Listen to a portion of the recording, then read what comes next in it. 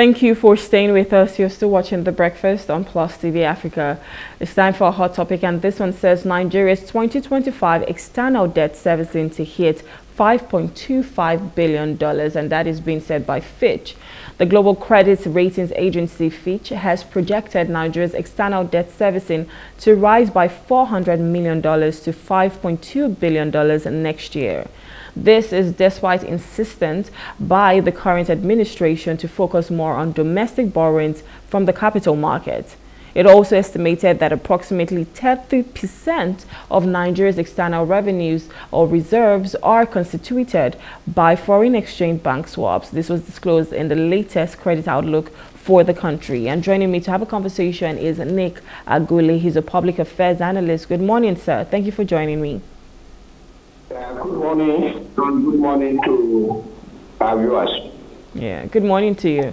All right, so we're looking at our debt servicing, and then, this global rating, Fitch has come out to say that our debt servicing would rise with about $400, million for next year in 2025. Currently, we have a huge chunk already. So seeing it go from that to about $5.2 billion next year, isn't that alarming? And I'm just wondering why we're borrowing so much, but I want to get your take on this first.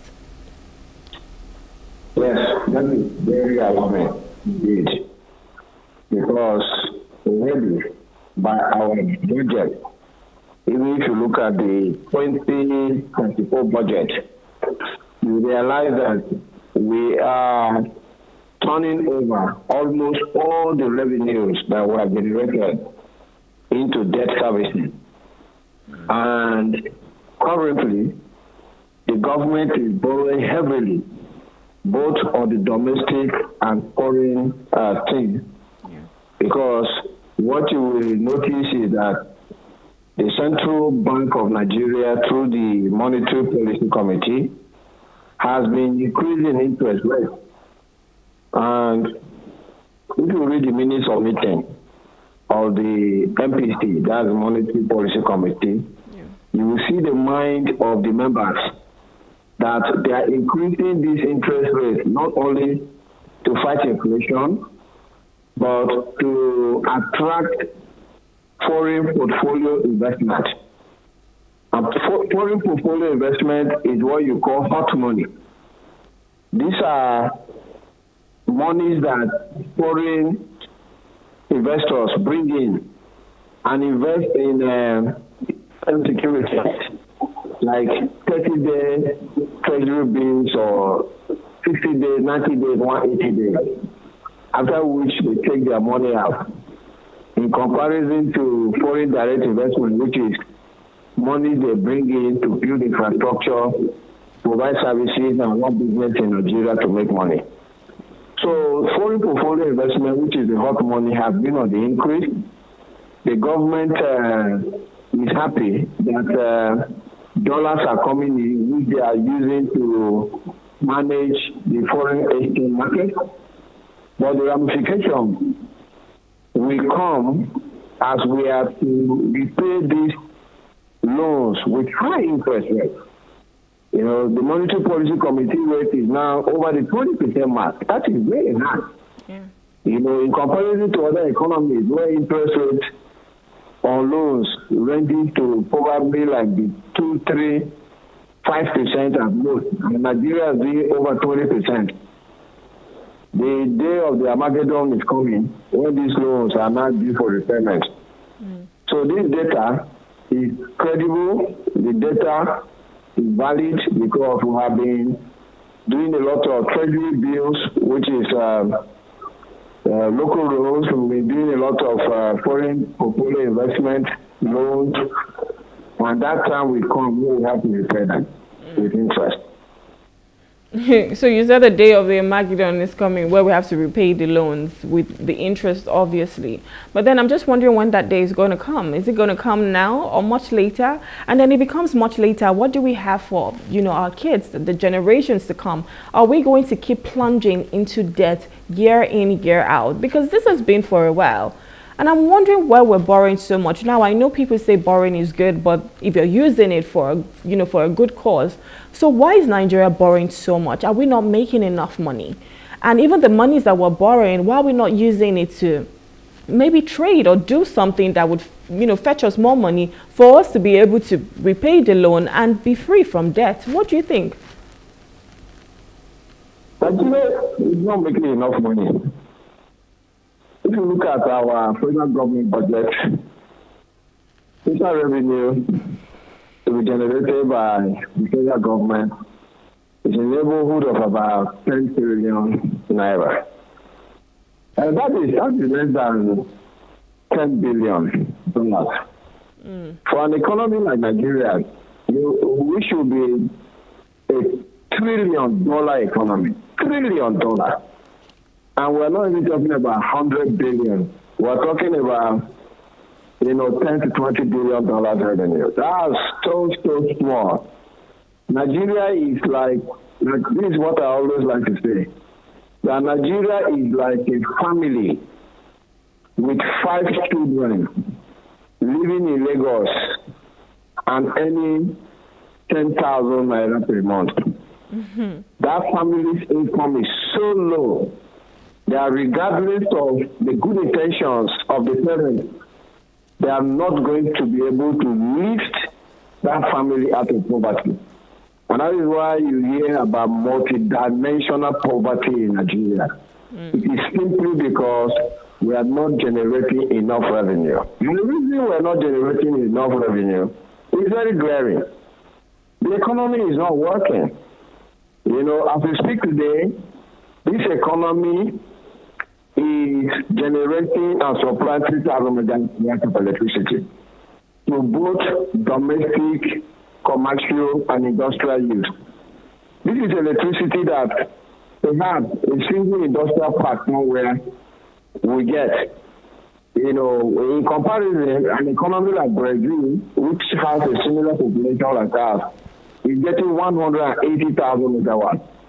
So if you have so small electricity supply, there's no way the economy is going to grow. Then the other thing, of course, is that crude oil, which is our mainstay, the mainstay of our economy, our major export commodity, is being stolen in the Niger Delta. They produce it and they steal it. And the government isn't really doing anything about it. It's positive as we have seen. And then, of course, the other thing is agriculture. If we mechanize agriculture, get to the insecurity in our farms, you see the rains are back now. And with the rains, we can produce a lot of food, both for Nigeria's consumption and for export, so that we can earn money. I am in Abuja and I'm speaking to you from Abuja. I should be able, from Abuja now, take a train and travel to any of the 36 states of the Federation. But there's only one rail line from Abuja to Kaduna. No line to any other state. These are opportunities begging for unlocking of humongous value. That's how you grow an economy, We have the steel sector, the steel plants, they were built, they've been lying there, but the steel plant is what we need to supply the manufacturing sector to be able to build machines and vehicles and engines for us, and then provide raw material for construction, industry, and all of that. That's all staying there. Nobody is talking about this thing. So you see, we have to go back to the basics and do what is needed so that we can grow the economy, generate more money, create employment with the multiplier effect, have a humongous foreign exchange earnings. And when we deal with insecurity, even tourism, we thrive. We have the sunshine, which Europeans, Americans, the Chinese, Japanese, they will come here to enjoy and bring in the money. So the truth of the matter is that we aren't doing enough to generate money and grow the economy. On the other hand, there's nothing wrong with a loan. Almost all countries have loans. even in finance, there is a theory called the gearing theory. And that theory has proven that companies that have loans on their balance sheet, they do better financially than companies that don't have loans. The big question always is, what are you using that loan to do? In Nigeria, the government is using loans to eat food, which is pay salary. When you are borrowing to pay salary, then you have a problem. You know, it's like a family. If you bring it down to, for better understanding of our viewers, if you bring it down to a family unit, a family where the income earned by the father and the mother isn't enough to feed the family. So the family now has to go and borrow to buy food. And when their income comes, they use the income to pay the loans, service the loans, and then go and borrow again to eat. That income that family is in dire financial strain. And unfortunately, that is the situation Nigeria finds itself. If we were borrowing, like if we look at the example of this family, if this family were borrowing to invest, so they borrow to invest in land, invest in property, which will now be generating rent, invest in stock and shares, invest in a business. If the family was borrowing to invest, then that business they are investing in is the one that will generate money and service the loan and repay the loan. There's no problem with that. You know, so Nigeria is borrowing for recurrent expenditure. It's called recurrent expenditure, and that's really where the problem is. If we were borrowing to build infrastructure, for instance, you borrow now to build power plants, transmission lines, and distribution networks to increase our power supply from, say, this 3,000 megawatts to about 10,000 megawatts, 20,000 megawatts. The extra electricity that is generated and supplied will be sold, and the money will now be gotten back and the loan service, and the economy will be happier for it because we now have more power supply.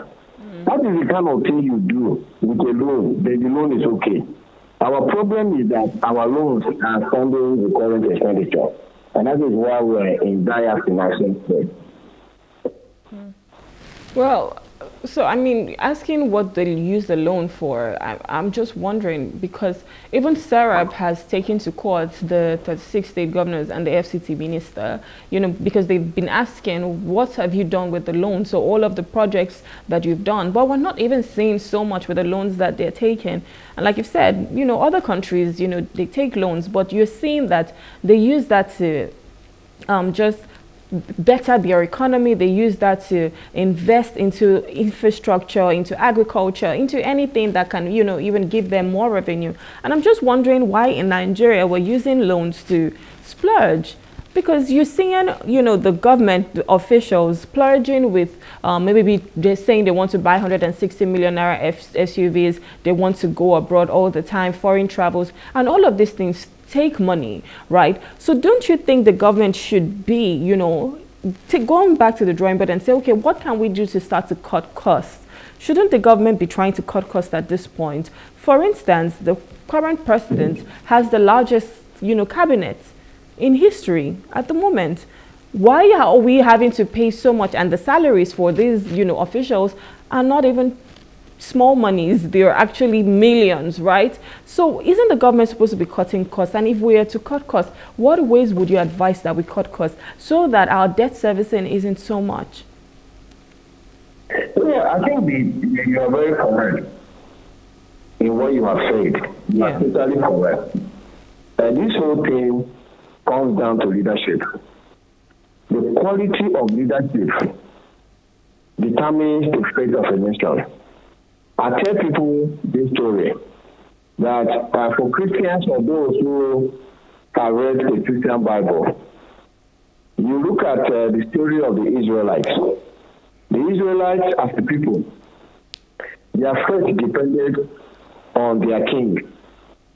If the king worshipped God, the people of Israel worshipped God. If they got another king that worshipped idols, the same people of Israel that were worshiping God will not turn around to start worshiping idols. So So you now see the impact of leadership on the people. The direction the leaders are going is likely going to be the direction that the people are going to be going as well. Nigeria has a leadership problem. We have to agree with that. Like you have said so. If we had leaders that were nationalistic in their thinking, leaders that were working for Nigeria to say our objective is to make Nigeria to be great. Our objective is to grow Nigeria's economy to be one of the top economies in the world. Our idea is to eradicate poverty, to provide healthcare, education, security, and other basic services to Nigeria. The kind of leadership, like we talk about Lee Kuan Yew of Singapore, we talk about Mandela in South Africa, we talk about Mohammed Mahathir in Malaysia, and now in recent times we talk about Paul Kagame in Rwanda. That is the kind of leadership that will uplift a nation. But let's not forget that in the recent past, the former First Lady, Aisha Buhari, she, in Asu Villa, where she lived with her husband, President Buhari, when they were in power, within a few months of studying how these people were behaving in the villa, came out to describe them as hyenas and jackals. These are not my words, these are her words. And it is unfortunate, therefore, that Nigeria is being led by hyenas and jackals. Hyenas and jackals aren't going to do what you correctly postulated. They are not going to use loans to build the nation, like investing in agriculture, to boost food production, to domestic consumption and export. They are not going to build infrastructure. They are not going to bring electricity. They won't do the rail line. They won't upgrade the steel plant. They won't do the refineries. They won't do all that. All they do as a hyena and a jackal is to tear the meat and eat it to their own tummies. They are animals. This is what that First Lady described them to be. But the solution to this is not with the leaders. Because you don't expect hyenas and jackals, after tearing the meat and eating it, to just wake up one day and say, we are not going to be hyenas and jackals again. We want to be human beings.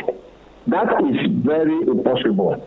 The solution lies with the people of Nigeria, whose sovereignty has been submitted to these leaders to run Nigeria for us. To the people of Nigeria, there needs to be a reorientation. There needs to be a new thinking, a new beginning amongst us to say, these leaders are our servants, and that is why they are called public servants. And the other group is called civil servants. They are our servants. They are running our Nigeria on our behalf. And we cannot let them run this country aground, as we're discussing here today, using almost all the money that we generate in a year to service loans, and then now live on new loans.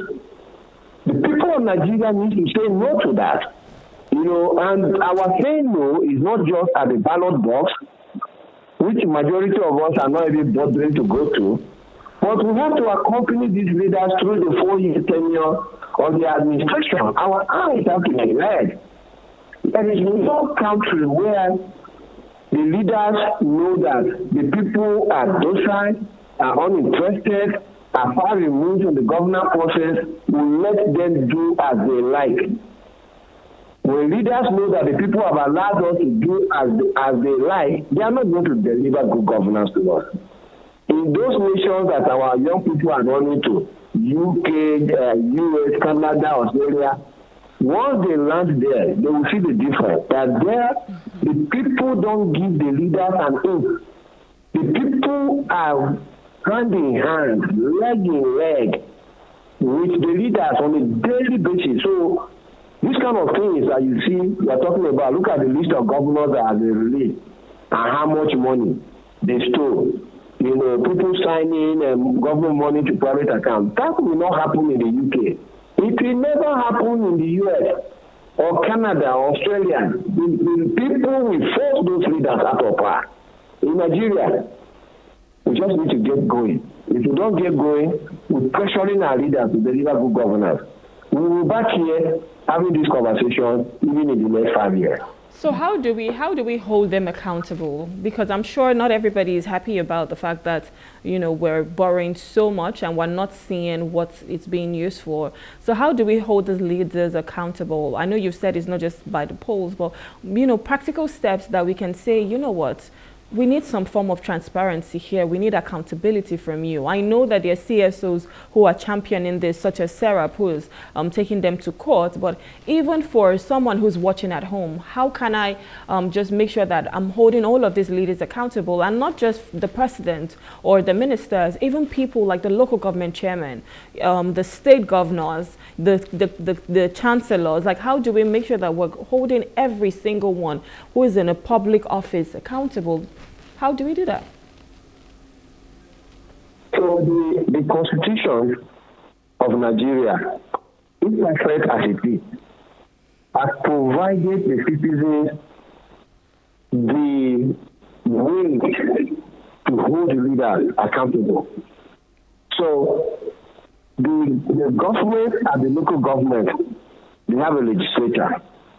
The government and the state have a legislature and a judiciary. The government at the federal has a legislature and a judiciary. The Constitution provides for the president of Nigeria, the governors in Nigeria, and the local government chairman to be removed from office if they are not performing. To be removed from office. Now, if the legislature, which is to remove the executive arm of government from office, are not doing their work, as they are not doing in Nigeria today, the Constitution provides the citizens the power to recall members of the legislative arm of government from office. Recall them back so that the people will elect members of the legislature who will do their bidding to go to the assembly and do it. I know that a lot of people a lot of people listening to me as I speak now will be saying, oh, how is that going to be possible? They have tried in the past to recall legislatures, it didn't work. This thing is not a sprint where you do it once, you fail, then you go and put down. You continue knocking on the door of that recall process until you succeed. As we speak today, if Nigerians decided that, okay, members of the National Assembly, look at the poverty that has been thrown on Nigerians. Yes, you will carry the 150 million naira as you say, or whatever amount you got. To buy an SUV each for yourselves, while we grow under fuel subsidy removal, we grow under forex unification, we grow under interest rate hike, we grow under electricity subsidy removal. But you people are using this kind of money to buy SUVs for yourself. If we start a recall process for the entire 109 senators in Nigeria, for the entire 360 members of the House of Reps, do you know that thing will cause an earthquake in the National Assembly? Whether that process succeeds or not, for the fact that Nigeria boldly, in all constituencies in Nigeria, have decided to start that recall process, collect 25% of signatures and send it to INEC to begin that recall process. That is what is going to put pressure on the leaders in the National Assembly to say, oh, whoa, we are here, our jobs are at risk, we have to do what is needful. So this is what I'm saying. In Nigeria, you have civil society, you have student union, you have market union, you have trade union, you have all sorts of bodies. But nobody is even attempting to use the Constitution to put pressure on leaders. You know, if the members of the National Assembly, State Assembly, and local government assembly know that their jobs are at risk, and citizens are about to be called them from office, you begin to see differences in the governance process in Nigeria. So that is a place where Nigerians need to understand that in democracies all over the world, it is the citizens that actually make the democracy work for them. Citizens don't sit back and wait and just decide that whatever the leader do for us, we will take it. Whatever. You know, if they make electricity very scarce, it's not available, then let us go and be doing solar, let's go and be doing battery, let's be doing the battery. No. The citizens will say no to the leaders because the leaders are actually working for the people. They are not working for themselves. So your question as to how can this thing happen, my answer is that the Constitution provides us a way for it to happen. And we just need to start working the Constitution. This is the answer. All right. Well, we just hope that, everyone rise up to the challenge to ensure that we're holding these leaders accountable, because $5.2 billion as our debt is quite alarming. And we hope that the Nigerian government as well is trying to make more opportunities to ensure that we're making more revenue and we can service this debt. Nick Agule, we want to say thank you for coming. It's lovely having the conversation with you on this. Thank you so much. Thank you so very much. Happy day to our viewers. You too, thank you. We've been speaking with Nick Agule. He's a public affairs analyst, and we're talking about the fact that Nigeria's debt servicing is going to hit about $5.2 billion in 2025. We'll go on a short break, and when we return, we'll take our next hot topic, so please stay with us.